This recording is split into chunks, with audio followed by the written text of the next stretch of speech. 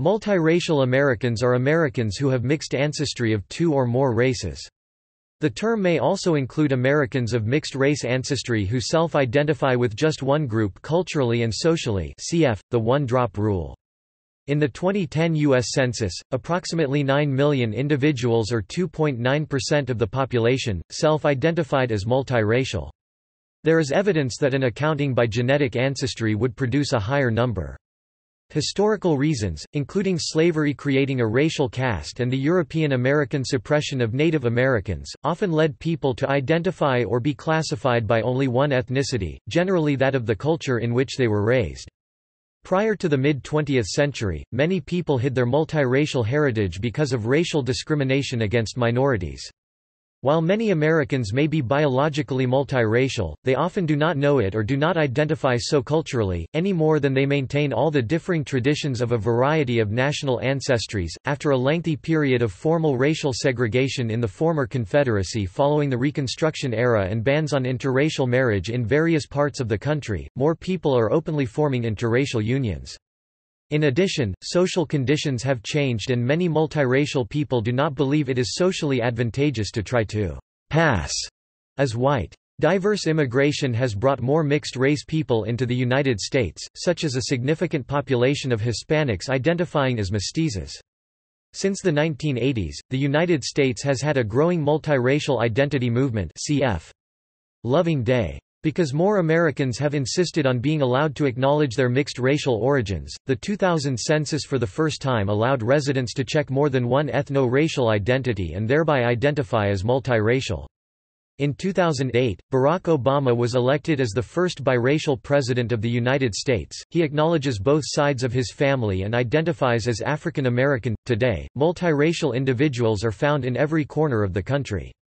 Multiracial groups in the United States include many African Americans, Hispanic Americans, Métis Americans, Louisiana Creoles, Hapas, Melungeons, Lumbees, Humas and several other communities found primarily in the eastern U.S.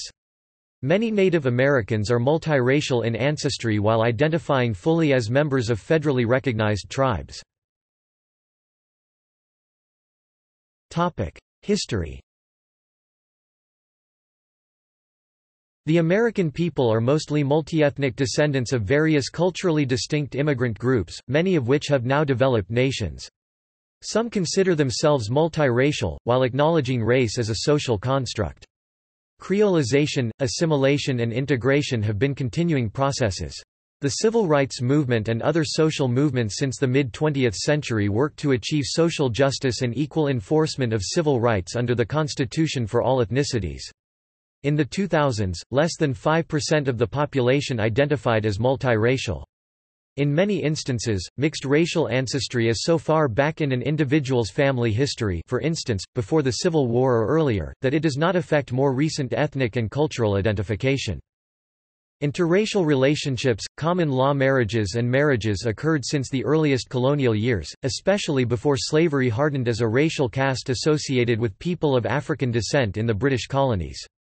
Virginia and other English colonies passed laws in the 17th century that gave children the social status of their mother, according to the principle of partus sequitur ventrum, regardless of the father's race or citizenship.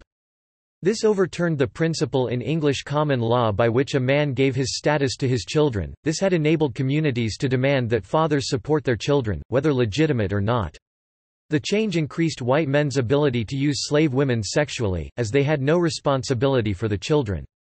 As master as well as father of mixed-race children born into slavery, the men could use these people as servants or laborers or sell them as slaves. In some cases, white fathers provided for their multiracial children, paying or arranging for education or apprenticeships and freeing them, particularly during the 2 decades following the American Revolution. The practice of providing for the children was more common in French and Spanish colonies, where a class of free people of color developed who became educated and property owners. Many other white fathers abandoned the mixed-race children and their mothers to slavery.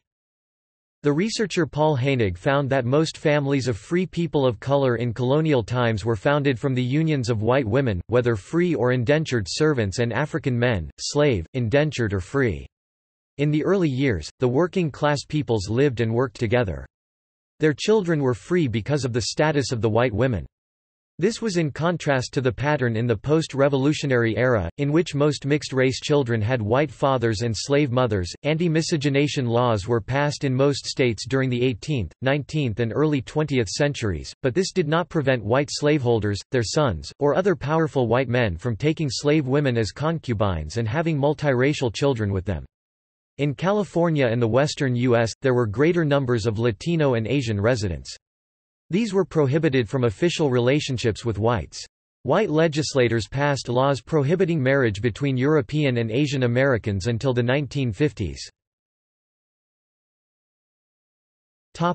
Early United States history. Interracial relationships have had a long history in North America and the United States, beginning with the intermixing of European explorers and soldiers, who took native women as companions. After European settlement increased, traders and fur trappers often married or had unions with women of native tribes. In the 17th century, faced with a continuing, critical labor shortage, colonists primarily in the Chesapeake Bay Colony, imported Africans as laborers, sometimes as indentured servants and, increasingly, as slaves. African slaves were also imported into New York and other northern ports by the Dutch and later English.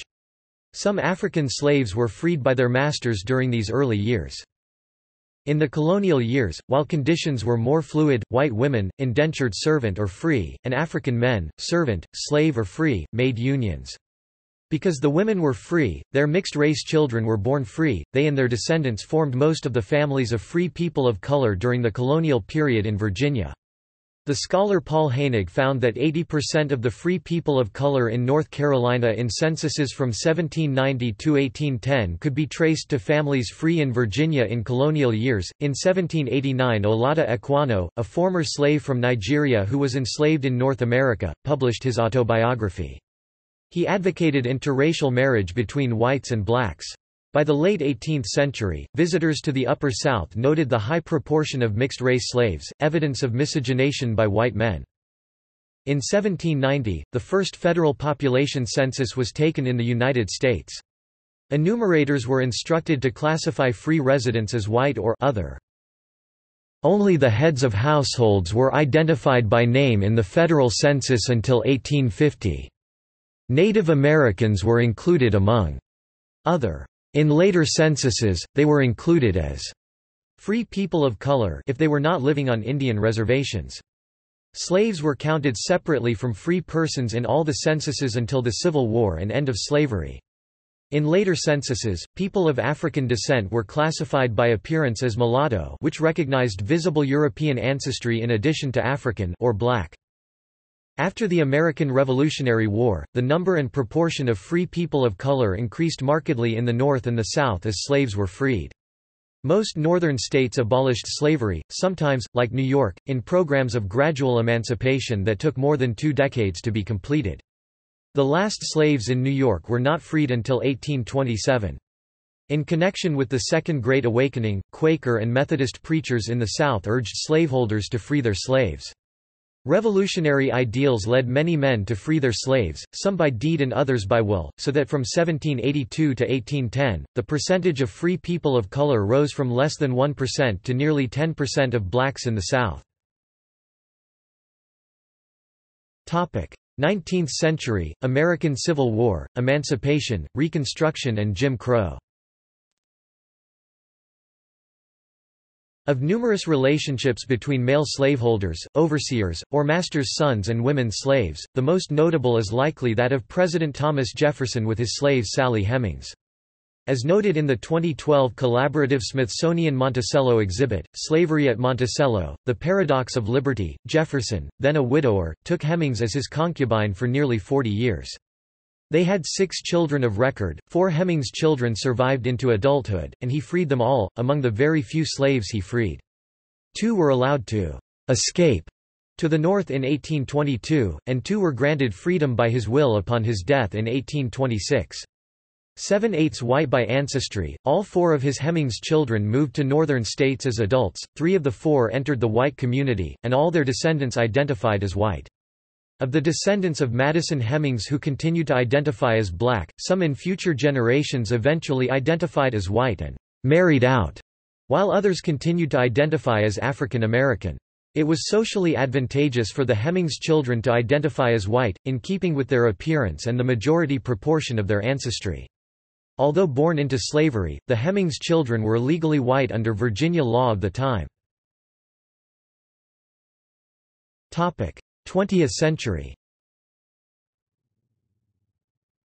Racial discrimination continued to be enacted in new laws in the 20th century. For instance, the one-drop rule was enacted in Virginia's 1924 Racial Integrity Law and in other southern states, in part influenced by the popularity of eugenics and ideas of racial purity. People buried fading memories that many whites had multiracial ancestry.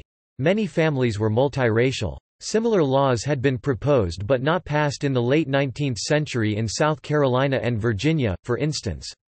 After regaining political power in southern states by disenfranchising blacks, white Democrats passed laws to impose Jim Crow and racial segregation to restore white supremacy. They maintained these until forced to change in the 1960s and after by enforcement of federal legislation authorizing oversight of practices to protect the constitutional rights of African Americans and other minority citizens. In 1967, the United States Supreme Court case, Loving v. Virginia, ruled that anti-miscegenation laws were unconstitutional.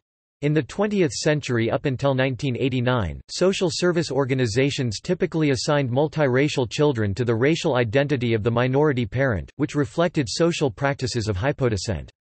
Black social workers had influenced court decisions on regulations related to identity. They argued that, as the biracial child was socially considered black, it should be classified that way in order to identify with the group and learn to deal with discrimination. By 1990, the Census Bureau included more than a dozen ethnic, racial categories on the census, reflecting not only changing social ideas about ethnicity, but the wide variety of immigrants who had come to reside in the United States due to changing historical forces and new immigration laws in the 1960s.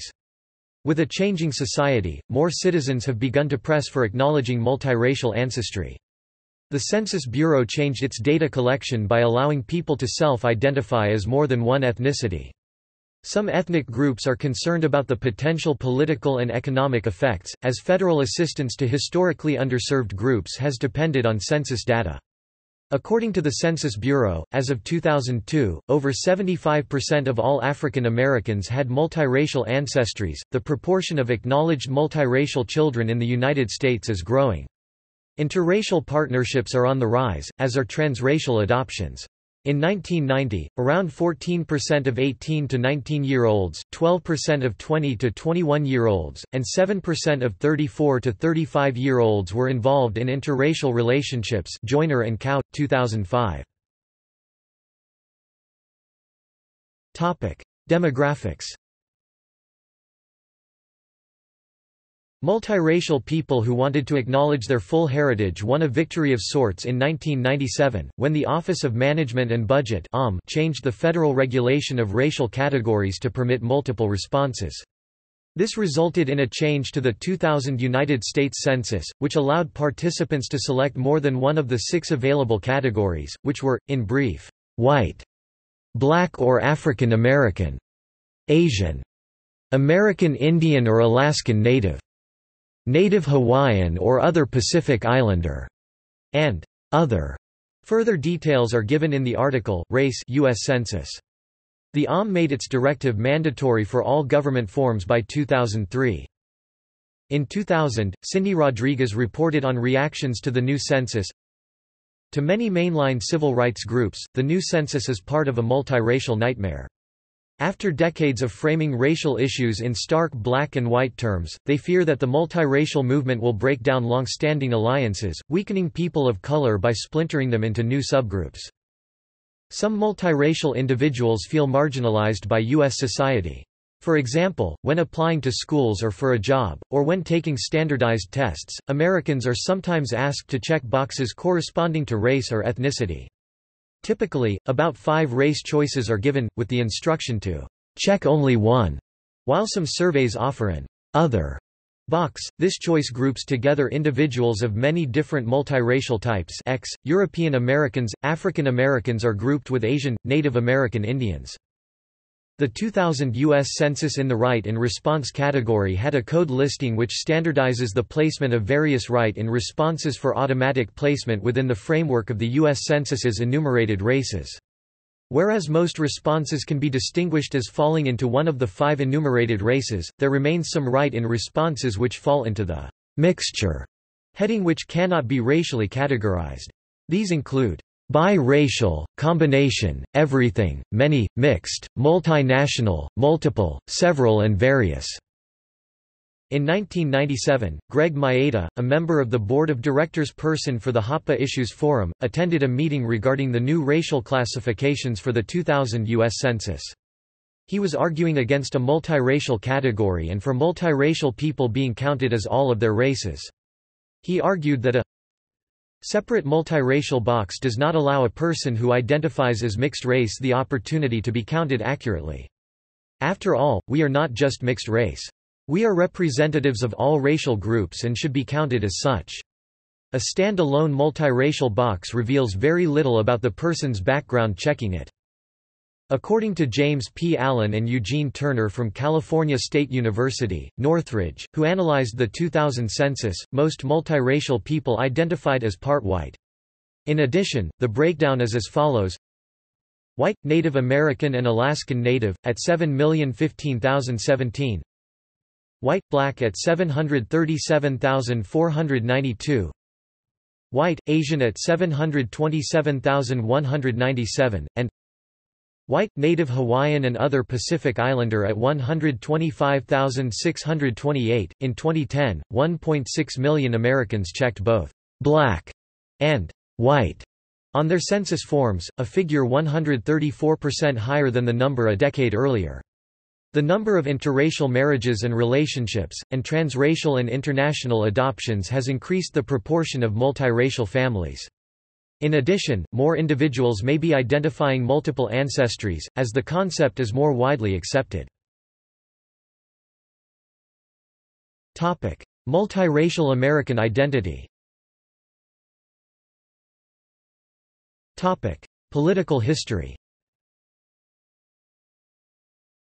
Despite a long and perverse history of miscegenation within the U.S. political territory and American continental landscape, advocacy for a unique social race classification to recognize direct, or recent, multiracial parentage did not begin until the 1970s. After the Civil Rights era and rapid integration of African Americans into predominantly European American institutions and residential communities, it became more socially acceptable for white race-identified women to date, marry and procreate children fathered by non-white men.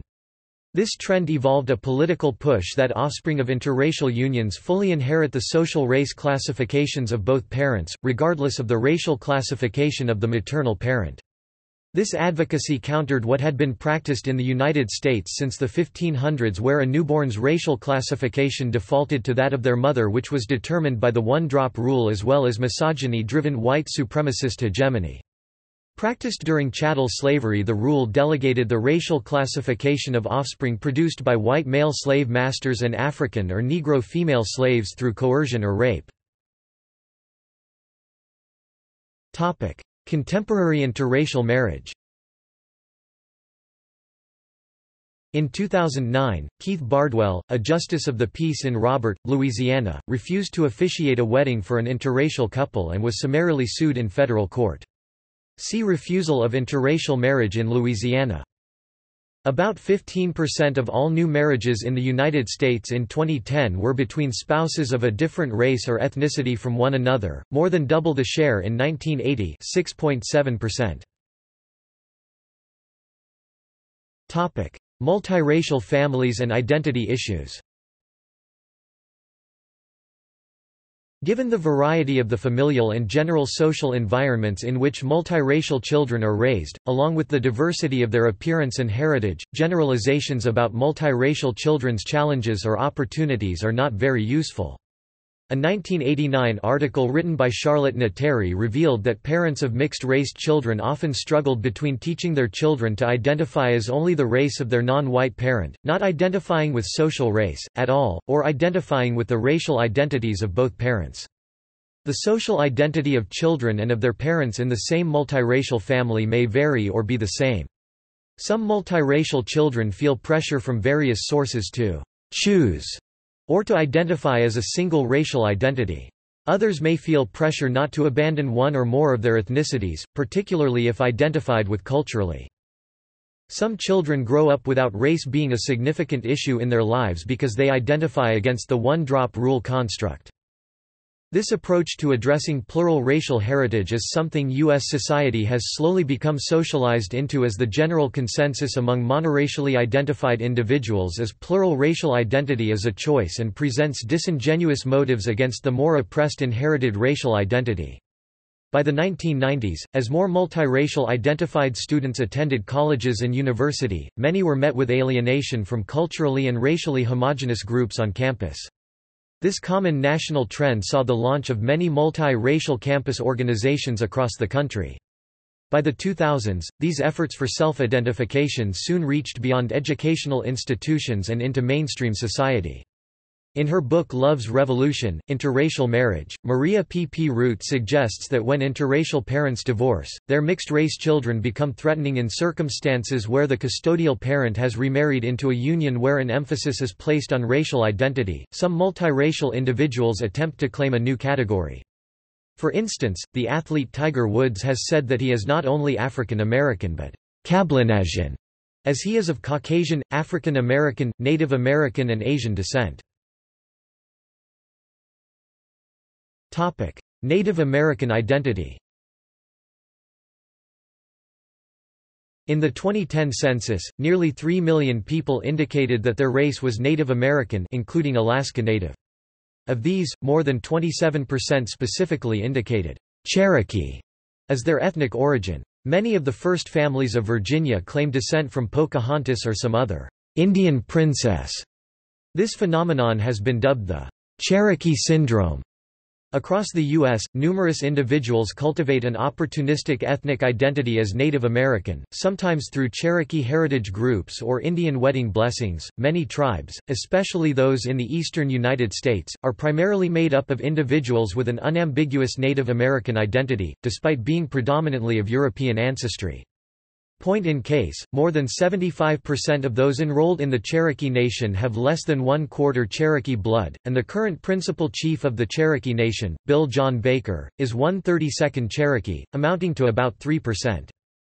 Historically, numerous Native Americans assimilated into colonial and later American society, e.g. through adopting English and converting to Christianity. In many cases, this process occurred through forced assimilation of children sent off to special boarding schools far from their families. Those who could pass for white had the advantage of white privilege. Today, after generations of racial whitening through hypergamy, many Native Americans are visually indistinguishable from white Americans, unlike mestizos in the United States, who may in fact have little or no non-indigenous ancestry. Native Americans are more likely than any other racial group to practice racial exogamy, resulting in an ever-declining proportion of indigenous blood among those who claim a Native American identity. Some tribes will even resort to disenrollment of tribal members unable to provide scientific proof of Native ancestry, usually through a certificate of degree of Indian blood. Disenrollment has become a contentious issue in Native American reservation politics. Native American lineage and admixture in Black and African Americans. Interracial relations between Native Americans and African Americans is a part of American history that has been neglected. The earliest record of African and Native American relations in the Americas occurred in April 1502, when the first Africans kidnapped were brought to Hispaniola to serve as slaves. Some escaped, and somewhere inland on Santo Domingo, the first black Indians were born. In addition, an example of African slaves escaping from European colonists and being absorbed by Native Americans occurred as far back as 1526. In June of that year, Lucas Vázquez de Ayllón established a Spanish colony near the mouth of the Pd River in what is now eastern South Carolina. The Spanish settlement was named San Miguel de Gualdape. Amongst the settlement were 100 enslaved Africans. In 1526, the first African slaves fled the colony and took refuge with local Native Americans. European colonists created treaties with Native American tribes requesting the return of any runaway slaves.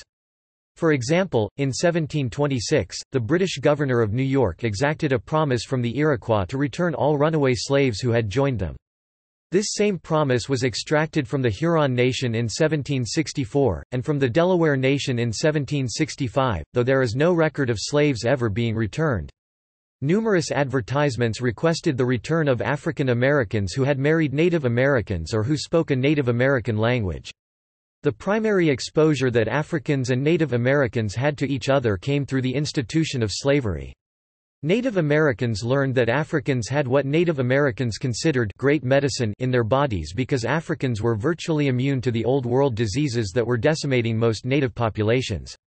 Because of this, many tribes encouraged marriage between the two groups, to create stronger, healthier children from the unions. For African Americans, the one-drop rule was a significant factor in ethnic solidarity. African Americans generally shared a common cause in society regardless of their multiracial admixture or social, economic stratification. Additionally, African Americans found it near impossible to learn about their Native American heritage as many family elders withheld pertinent genealogical information.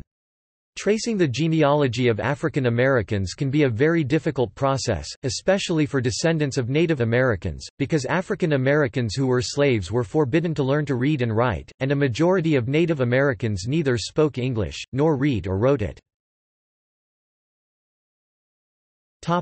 Native American lineage and admixture in white and European Americans. Interracial relations among Native Americans and Europeans occurred from the earliest years of British, Spanish and French exploration, explorers and trappers. European impact was immediate, widespread and profound.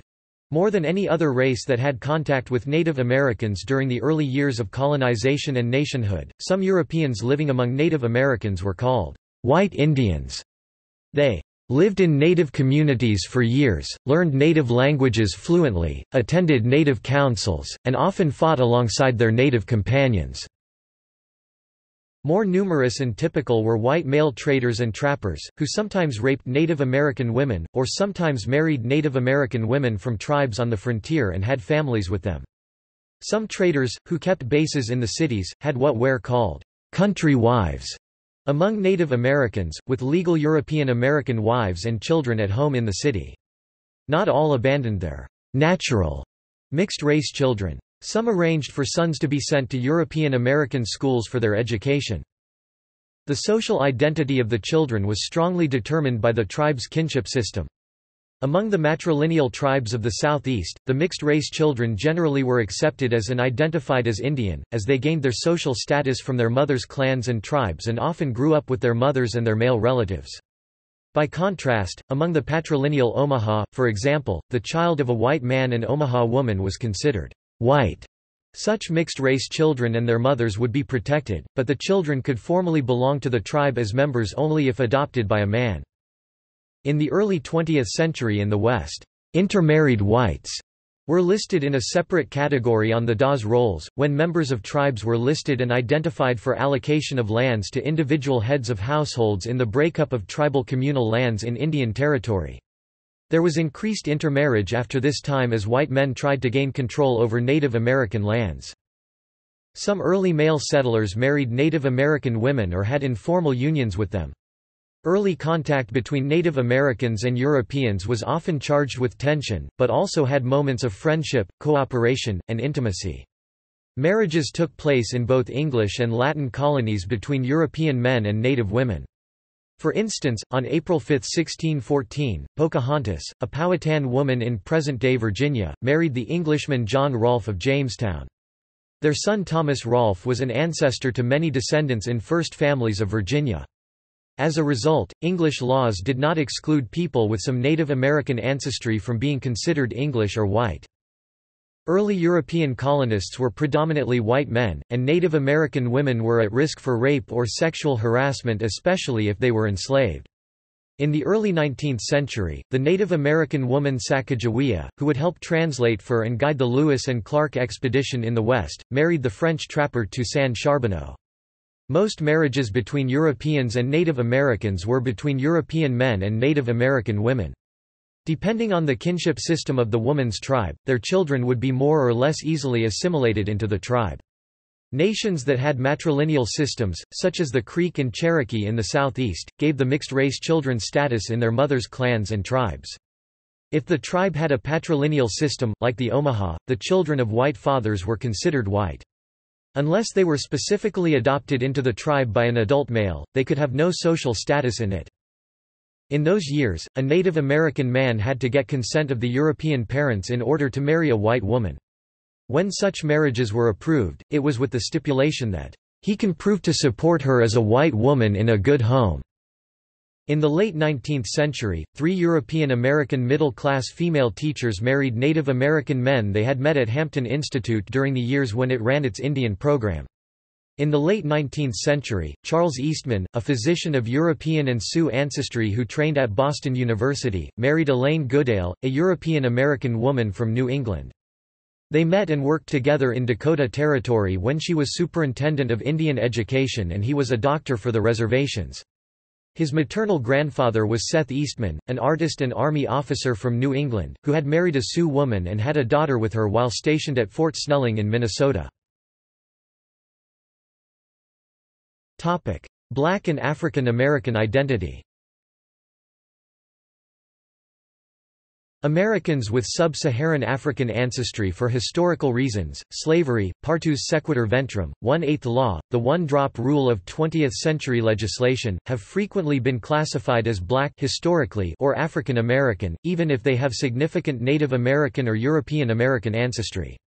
As slavery became a racial caste, those who were enslaved and others of any African ancestry were classified by what is termed hypodescent, according to the lower status ethnic group.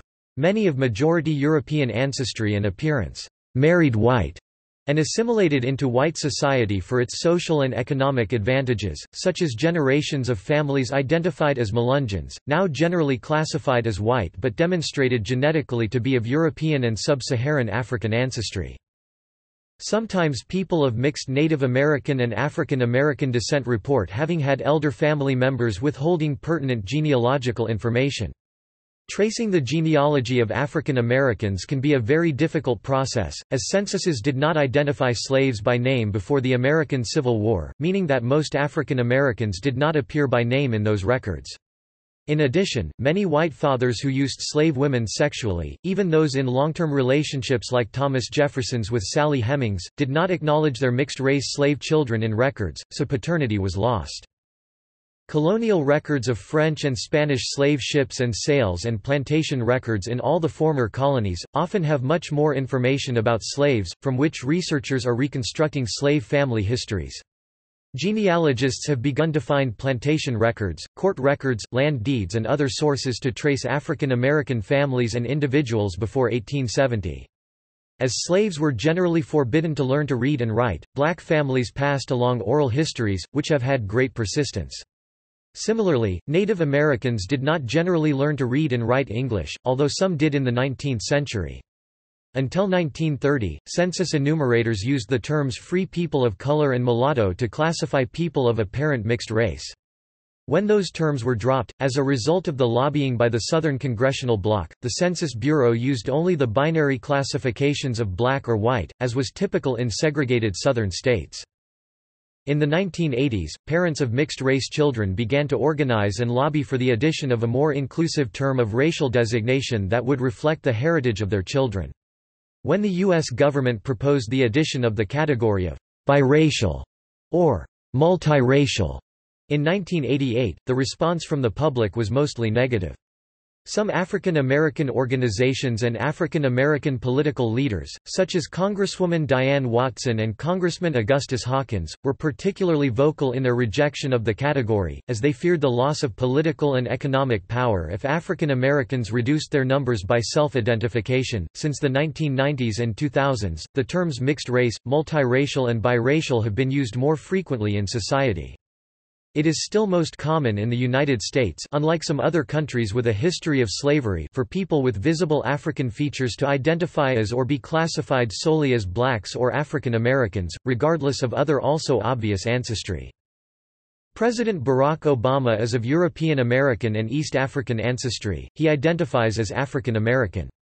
A 2007 poll, when Obama was a presidential candidate, found that Americans differed in their responses as to how they classified him. A majority of white and Hispanics classified him as biracial, but a majority of African Americans classified him as black. A 2003 study found an average of 18.6% plus or minus 1.5% European admixture in a population sample of 416 African Americans from Washington, D.C. Studies of other populations in other areas have found differing percentages of ethnicity. 20% of African Americans have more than 25% European ancestry, reflecting the long history of unions between the groups. The mostly African group is substantially African, as 70% of African Americans in this group have less than 15% European ancestry.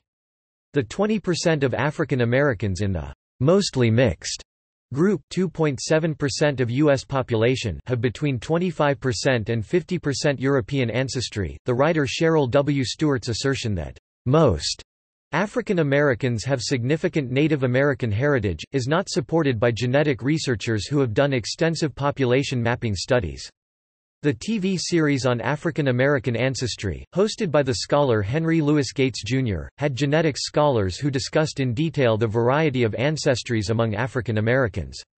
They noted there is popular belief in a high rate of Native American admixture that is not supported by the data that has been collected. Reference is coming. Genetic testing of direct male and female lines evaluates only 2 out of an individual's lines of ancestry. For this reason, individuals on The Gates Show had fuller DNA testing. The critic Troy Duster, writing in the Chronicle of Higher Education, thought Gates' series African American Lives should have told people more about the limitations of genetic S&P testing. He says that not all ancestry may show up in the tests, especially for those who claim part Native American descent. Other experts also agree, population testing is still being done. Some Native American groups that have been sampled may not have shared the pattern of markers being searched for. Geneticists acknowledge that DNA testing cannot yet distinguish among members of differing cultural Native American nations. There is genetic evidence for 3 major migrations into North America, but not for more recent historic differentiation. In addition, not all Native Americans have been tested, so scientists do not know for sure that Native Americans have only the genetic markers they have identified. Admixture. On census forms, the government depends on individuals' self-identification. Contemporary African Americans possess varying degrees of admixture with European ancestry. A percentage also have various degrees of Native American ancestry. Many free African American families descended from unions between white women and African men in colonial Virginia. Their free descendants migrated to the frontier of Virginia, North Carolina and South Carolina in the 18th and 19th centuries. There were also similar free families in Delaware and Maryland, as documented by Paul Hainig. In addition, many Native American women turned to African American men due to the decline in the number of Native American men due to disease and warfare. Some Native American women bought African slaves but, unknown to European sellers, the women freed the African men and married them into their respective tribes. If an African American man had children by a Native American woman, their children were free because of the status of the mother. In their attempt to ensure white supremacy decades after emancipation, in the early 20th century, most Southern states created laws based on the one-drop rule, defining as black persons with any known African ancestry. This was a stricter interpretation than what had prevailed in the 19th century. It ignored the many mixed families in the state and went against commonly accepted social rules of judging a person by appearance and association. Some courts called it the traceable amount rule. Anthropologists called it an example of a hypodescent rule, meaning that racially mixed persons were assigned the status of the socially subordinate group. Prior to the one-drop rule, different states had different laws regarding color. More importantly, social acceptance often played a bigger role in how a person was perceived and how identity was construed than any law.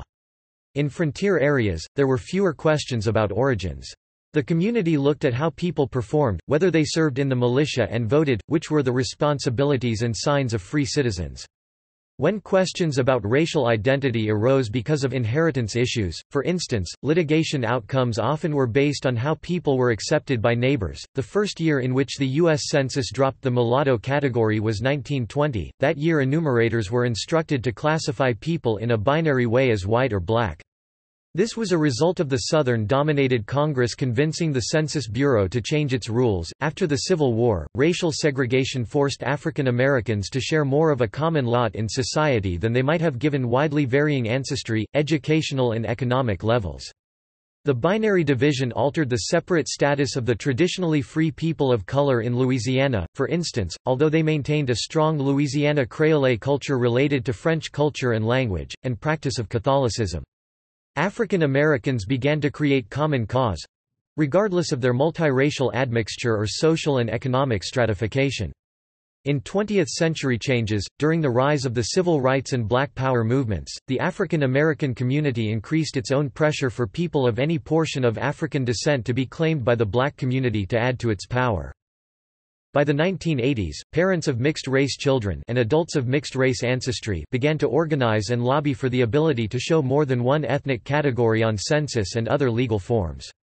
They refused to be put into just one category. When the U.S. government proposed the addition of the category of biracial or multiracial in 1988, the response from the general public was mostly negative. Some African American organizations and political leaders, such as Senator Diane Watson and Representative Augustus Hawkins, were particularly vocal in their rejection of the category. They feared a loss in political and economic power if African Americans abandoned their one category. This reaction is characterized as historical irony by Reginald Daniel 2002. The African American self-designation had been a response to the one-drop rule, but then people resisted the chance to claim their multiple heritages. At the bottom was a desire not to lose political power of the larger group. Whereas before people resisted being characterized as one group regardless of ranges of ancestry, now some of their own were trying to keep them in the same group. Definition of African American. Since the late 20th century, the number of African and Caribbean ethnic African immigrants have increased in the United States. Together with publicity about the ancestry of President Barack Obama, whose father was from Kenya, some black writers have argued that new terms are needed for recent immigrants. There is a consensus that suggests that the term African American should refer strictly to the descendants of American colonial-era chattel slave descendants, which includes various, subsequent, free people of color ethnic groups who survived the chattel slavery era in the United States. It's been recognized that grouping together all Afrodescent ethnicities, regardless of their unique ancestral circumstances, would deny the lingering effects of slavery within the American colonial-era chattel slave descended community.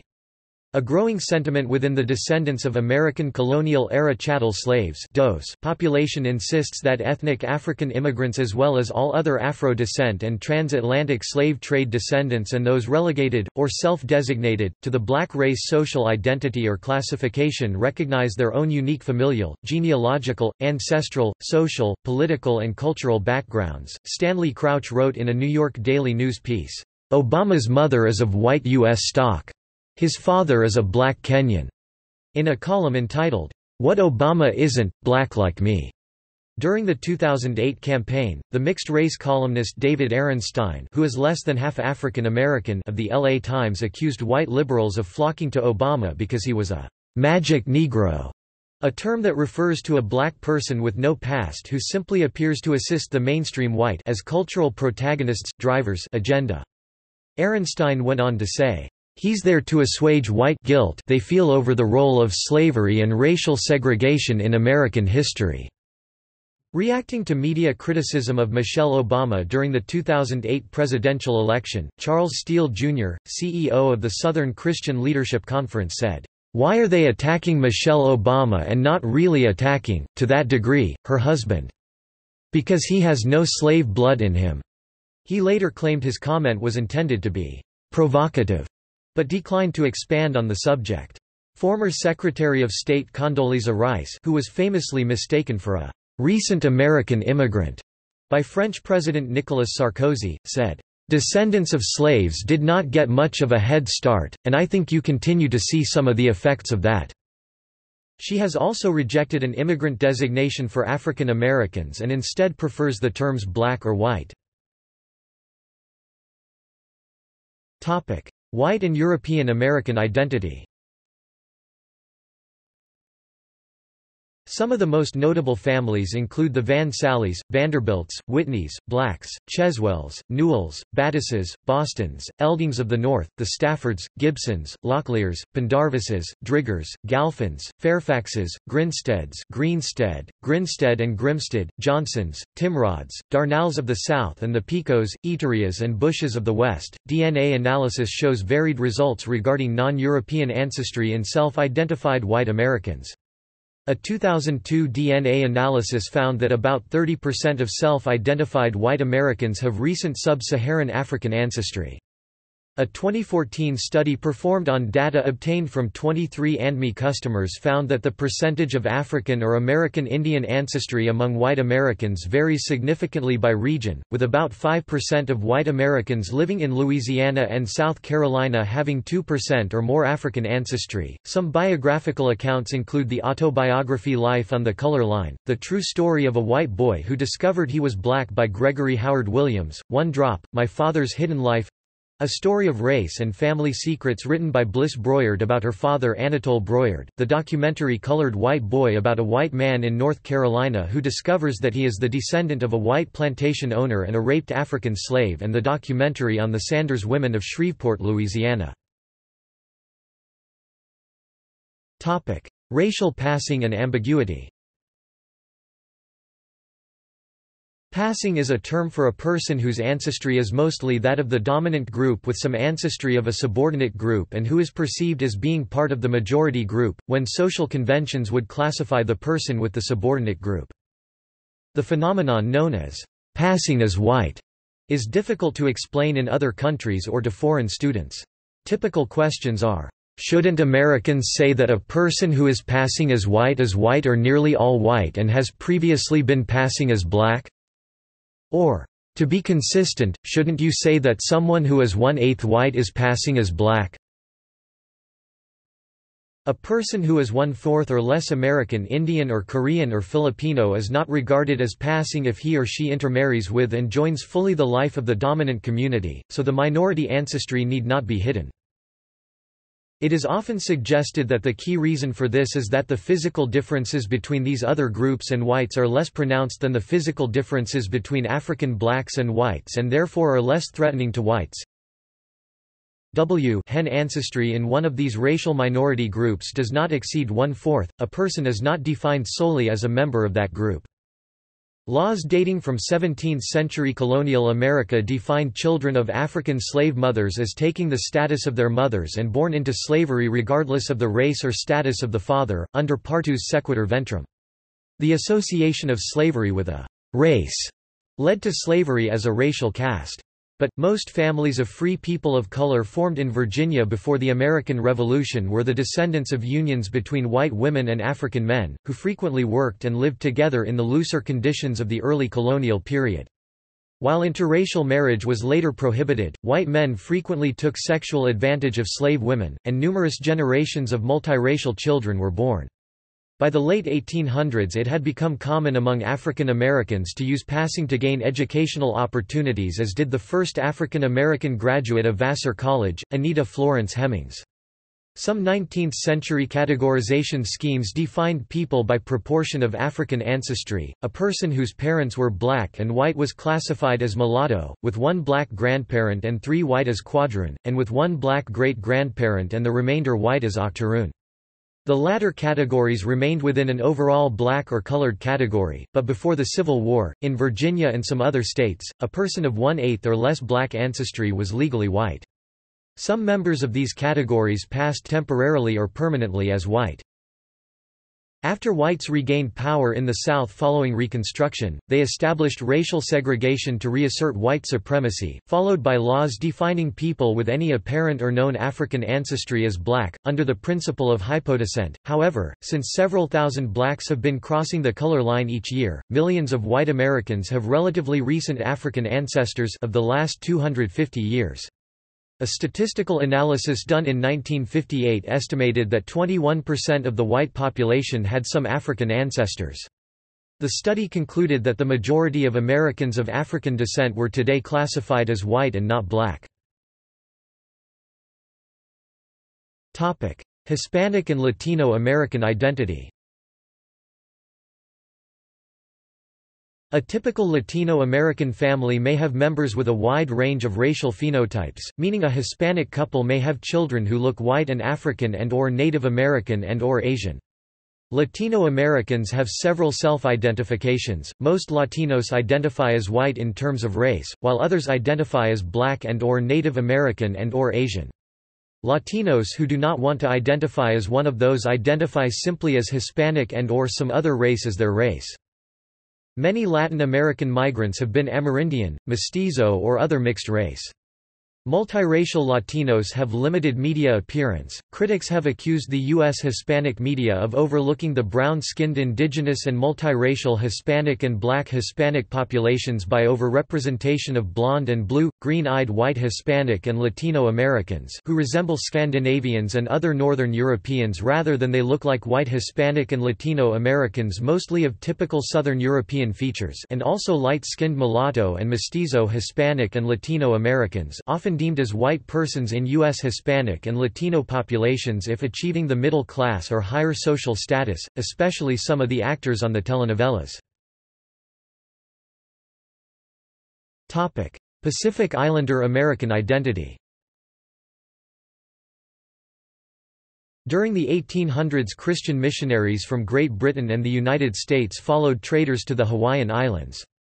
Long-termly, the Anglo-Saxon presence negatively impacted the level of regard Hawaiian royal women held for their own indigenous looks. For centuries prior the arrival of Christians, First Nation Hawaiian aesthetics, such as dark skin and ample bodies, had been considered signs of nobility. No matter how much they adapted their mannerisms to Western standard, some of the Anglo-Saxon missionaries were relentless in referring to the indigenous women as Hawaiian squaws. By the last half of the 19th century, some Hawaiian women began marrying European men who found them exotic. The men, however, selected Hawaiian women who were thinner and paler in complexion, while some American Pacific Islanders continued traditional cultural endogamy. Many within this population now have mixed racial ancestry, sometimes combining European, Native American, as well as East Asian ancestry. The Hawaiians originally described the mixed-race descendants as Hapa. The term has evolved to encompass all people of mixed Asian and/or Pacific Islander ancestry. Subsequently, many ethnic Chinese also settled on the islands and married into the Pacific Islander populations. There are many other Pacific Islanders outside of Hawaii that do not share this common history with Hawaii, and Asian populations are not the only race that Pacific Islanders mix with. Eurasian American identity. In its original meaning, an Amerasian is a person born in Asia to an Asian mother and a U.S. military father. Colloquially, the term has sometimes been considered synonymous with Asian American, to describe any person of mixed American and Asian parentage, regardless of the circumstances. According to the United States Census Bureau, concerning multiracial families in 1990, the number of children in interracial families grew from less than 500,000 in 1970 to about 2 million in 1990. In 1990, for interracial families with one white partner, the other parent was Asian for 45% of all children, according to James P. Allen and Eugene Turner from California State University, Northridge. By some calculations, the largest part white biracial population is white, American Indian and Alaskan Native, at 7,015,017, followed by white, black at 737,492, then white, Asian at 727,197, and finally white, Native Hawaiian and other Pacific Islander at 125,628.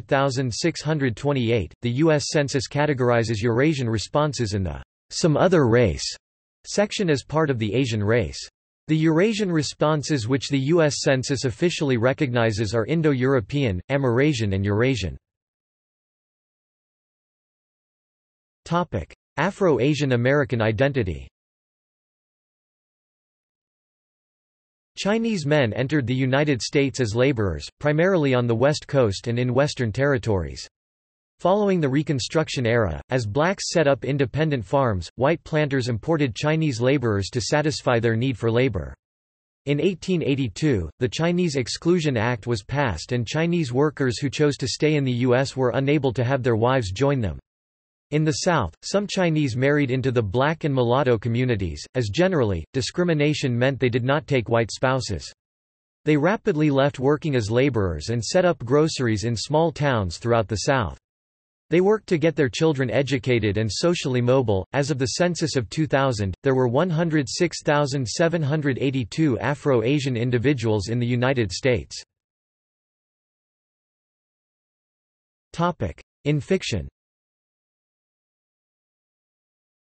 The figure of the tragic octoroon was a stock character of abolitionist literature, a mixed-race woman raised as if a white woman in her white father's household, until his bankruptcy or death has her reduced to a menial position. She may even be unaware of her status before being reduced to victimization. The first character of this type was the heroine of Lydia Maria Child's The Quadroons, 1842, a short story. This character allowed abolitionists to draw attention to the sexual exploitation in slavery and, unlike portrayals of the suffering of the field hands, did not allow slaveholders to retort that the sufferings of northern mill hands were no easier. The northern mill owner would not sell his own children into slavery. Abolitionists sometimes featured attractive, escaped mulatto slaves in their public lectures to arouse sentiments against slavery. They showed Northerners those slaves who looked like them rather than an other. This technique, which is labeled white slave propaganda, collapsed the separation between peoples and made it impossible for the public to ignore the brutality of slavery. Charles W. Chesnutt, an author of the post-Civil War era, explored stereotypes in his portrayal of multiracial characters in Southern society in the post-war years. Even characters who had been free and possibly educated before the war had trouble making a place for themselves in the post-war years. His stories feature mixed-race characters with complex lives. William Faulkner also portrayed the lives of mixed-race people and complex interracial families in the post-war South.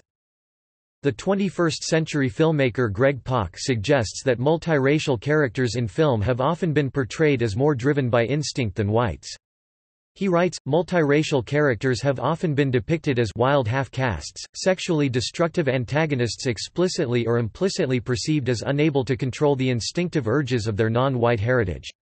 Media which portrays multiracials as the half-breed predator, and half-breed temptress perpetuates the association of multiraciality with sexual aberration and violence. Another recurring stereotype is the tragic mulatto, a typically female character who tries to pass for white but finds disaster when her non-white heritage is revealed. He half-breed hero provides a more empowering stereotype. The half-breed hero seemingly inspires identification as he actively resists white racism. See also race and ethnicity in the United States. Racial and ethnic demographics of the United States. Colored mixed United Kingdom ethnicity category mulatto race of the future. Loving v. Virginia Dreams from My Father. One Drop Rule. References. Further reading. G. Reginald Daniel, More Than Black, Multiracial Identity and the New Racial Order, Temple University Press 2002, ISBN 978-1-56639-909-8. Tija Arboleda, In the Shadow of Race, Growing Up as a Multi-Ethnic, Multicultural, and Multiracial American 1998, ISBN 978-0-585-11477-4. Yo Jackson, Yolanda K. Jackson, Encyclopedia of Multicultural Psychology 2006, ISBN 978-1-4129-0948-8. Joel Perlman, Mary C. Waters, The New Race Question, How the Census Counts Multiracial Individuals 2005, ISBN 978 0-87154-658-6. External links. The Multiracial Activist, an online activist publication. The Association of Multiethnic Americans, Inc., founded 1988. Multiethnic education program, offering resources and strategies including videos, publications and trainings to support mixed-race children in educational settings. Mavin Foundation, an organization advocating for mixed heritage people and families. NEAMF, the New England Alliance of Multiracial Families, an organization uniting interracial families in the Boston area, founded 1992. Swirl, U.S.-based mixed community, founded in 2000. Projectrace, an organization supporting multiracial classification. Notable multiracial people, Kidoba Hapa, multiracial Asian Americans, Asian Nation. Gregory Rodriguez 2001, Multiracial Identity, A Shared Destiny. Williams, Zogby Poll, Americans' Attitudes Changing Towards Multiracial Candidates. BBS News. December 22, 2006. Archived from the original on April 3, 2007. Retrieved September 23, 2007. David Gardner, Most Shelter Dogs Are Mutts Like Me, Obama Defies Political Correctness at First Press Conference, Daily Mail, November 8, 2008. Interracial Marriage in the United States. Infography.